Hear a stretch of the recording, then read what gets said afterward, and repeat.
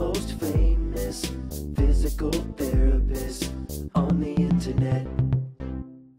Hi folks, I'm Bob Sharp, physical therapist. Brad Heineck, physical therapist. Together we are the most famous physical therapists on the In internet. our opinion, of course, Bob. Today we're going to show you how and why to massage the IT band. And that's the iliotibial band we're talking about.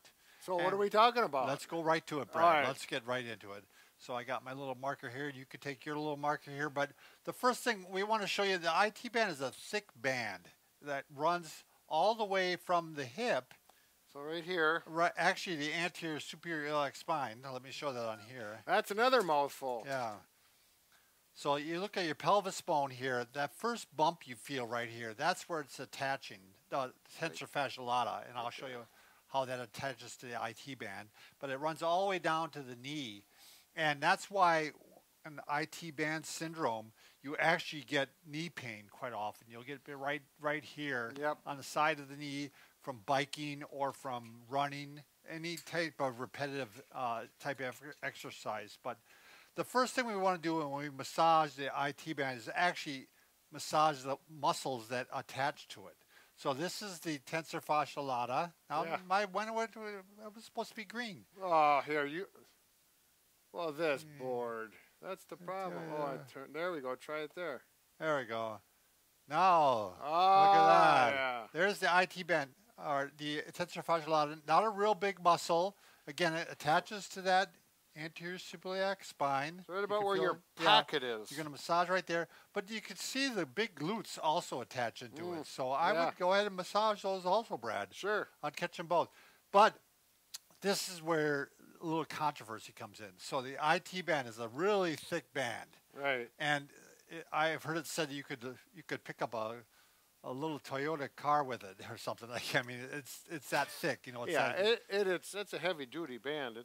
So right there to there, right where these stripes are. And what a lot of people will say is you can massage that all day and you wouldn't lengthen it at all. You know what I mean? Because but I have read this in a number of places that it can get here's the side view of it. It can get adhesed down to the structures below it. So, right. So you can see how thin it is from this angle. This is looking straight on. It's that thin band, but this side is really wide. Yeah.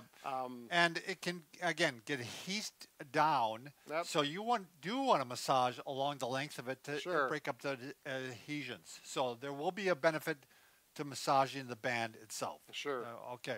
We'll show you that right now. Okay, now that you know where the Tensor Fascia Lata muscle is and the IT band, let's go ahead and try massaging it, Brad. Sure. So on me, I'm going to go ahead and find that bump where the anterior superior spine is. Yep.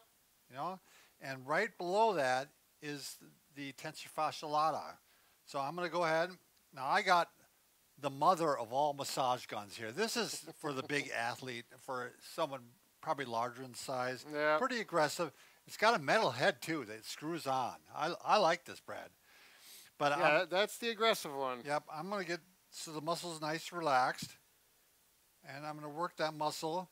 But then we talked again about you could hit the buttock, the glutes, because the glutes attach into the IT band. Right. Yep. So they're here and they wrap around, and that would the white stripe would be the IT band. And then we talked about going down the band itself because it might be adhesed down. So we're going to work it all the way along the band. Now, Brad's got a smaller massage gun. Ooh. But it's powerful. It's going to be more probably good for the majority of people. Yeah, I would say between 50 and 75% of the people. It's certainly good enough for me on this. And I got a flat head on there. It's not as aggressive, and you might want to start out with that. There's a head like this, which is pretty aggressive, which some people might use, especially on the buttock. I would stay away from it on the Tensor Fascia Lata. On the groin, too. I would be a little careful on the groin. There are some lymph nodes there. Yeah, right in the femoral crease, and you need to be careful. You do not massage those because it's going to give you problems. The round one here, that would also work along the band. Yep. Probably fairly comfortable. I wouldn't use the field goal, would you? No. No. And yeah, we talked about the bullet. And, you know, basically if you find a tender spot, I would work this tender spot, you know, and see if you can get it feeling better. You can go ahead and massage quite a long time, actually, if there's a tender spot. Yeah. As long as you're not making the spot worse.